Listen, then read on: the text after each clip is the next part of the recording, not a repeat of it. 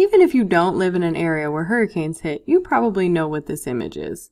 Hurricanes have caused a lot of devastation and destruction.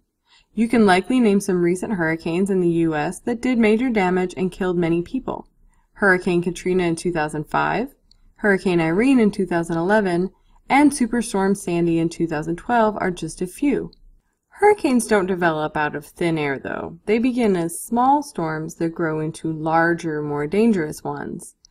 In its infancy, a hurricane starts as a tropical depression, which is a tropical spinning storm with wind speeds less than 39 miles an hour. As it grows into adolescence, the tropical depression develops into a tropical storm, which is a tropical spinning storm with wind speeds between 40 and 73 miles per hour. If it develops into a full adult storm, it becomes a hurricane, which is a tropical spinning storm with wind speeds above 74 miles per hour.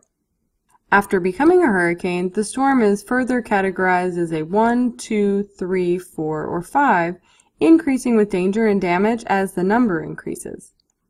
A Category 1 storm is the weakest hurricane with wind speeds of 74 to 95 miles per hour. On the opposite end, a Category 5 hurricane is a very strong storm. Category 5 hurricanes are very dangerous and do extensive damage. These storms have wind speeds of 155 miles per hour and more. Hurricane Andrew in 1992 was a Category 5 hurricane. It's important to remember that all hurricanes, even Category 1 hurricanes, can be dangerous and damaging. Hurricanes follow the path of least resistance, which is why they travel west across the Atlantic, and also why hurricanes rarely hit the west coast of the United States. The tropical winds blowing across the Atlantic blow from east to west, originating in Africa and then moving toward the Caribbean, Mexico, and southeast United States. There's also a reason why Oklahoma doesn't get hit by hurricanes, but Florida does. Hurricanes only develop over oceans and tend to dissipate once they hit land. Over the tropical ocean regions, warm, moist air rises straight upward, which creates thunderstorms. The water from the air cools and condenses, eventually falling back to land as heavy rain. However, if at some point on its way up the wind gets diverted horizontally, it begins to spiral.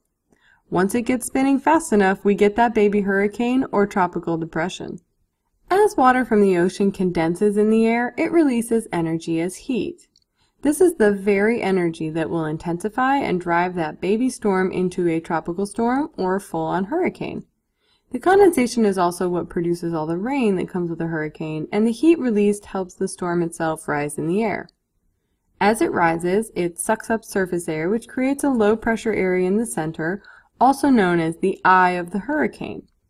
This is why if you're under the eye of the storm, the weather is eerily calm compared to the strong winds and heavy rain you would experience under other areas of the storm. A hurricane is like a giant self-sustaining heat engine. It keeps itself going unless the process is stopped. Condensation of the ocean water releases heat, which draws moist air from the ocean up into the eye of the storm. The moist air cools, which means there is more condensation, which leads to more heat being generated.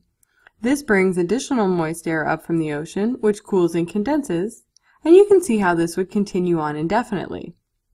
But we know that hurricanes don't continue on forever. They are eventually stopped. And this happens one of two ways. Either strong winds disrupt the flow of the storm while it's over the ocean, or the storm moves over land. Once it moves over land, the hurricane runs out of fuel because it runs out of water to perpetuate the cycle. The ocean is like a food source for a hurricane. It provides it with energy to grow big and strong. Once over land, though, the food source runs out and the storm is deprived of the energy it needs to keep going, essentially starving to death. Think about Oklahoma again. No hurricanes, right? This is because Oklahoma is too far inland. A hurricane needs a continuous supply of energy to soldier on, so once it hits land and quickly runs out of fuel, it has no hopes of making it much farther inland than the states that border the Gulf of Mexico and Atlantic Ocean. Hurricanes are like living storms. They start out as small baby storms, develop into adolescent ones, and may eventually become full-sized adult storms if they get enough energy to build up that large. Hurricanes develop from tropical winds over the ocean. Most of these winds move vertically and create thunderstorms. Sometimes, though, the winds get diverted horizontally and start spinning. If the spinning winds pick up enough energy, they may become tropical depressions, which have winds less than 39 miles per hour, or even tropical storms, which have winds between 40 and 73 miles per hour. If the winds of the storm are more than 74 miles per hour, this is a full-fledged hurricane. Once it becomes a hurricane, it's further classified by its wind speeds. A Category 1 hurricane is the least dangerous, with wind speeds of 74 to 95 miles per hour. As it grows, it may become a Category 2, 3, 4, or 5 hurricane. If it reaches Category 5, this is an extremely dangerous storm with wind speeds of 155 miles per hour or more. All of these storms get their energy from ocean water, which acts as a food source for the storm. Water condensation from the air releases heat, which provides energy. The condensation also creates all of the rain that generally comes with a hurricane. The heat that's produced from the condensation warms the air, which causes it to rise. As it rises, it sucks up surface level air and creates the low pressure eye of the storm. This cycle continues until the storm is disrupted by stronger external winds, or, as is more often the case, it hits land. Just like you would starve to death without food, the hurricane starves without water. There's no longer an energy source for it to continue its cycle, and it eventually dies out.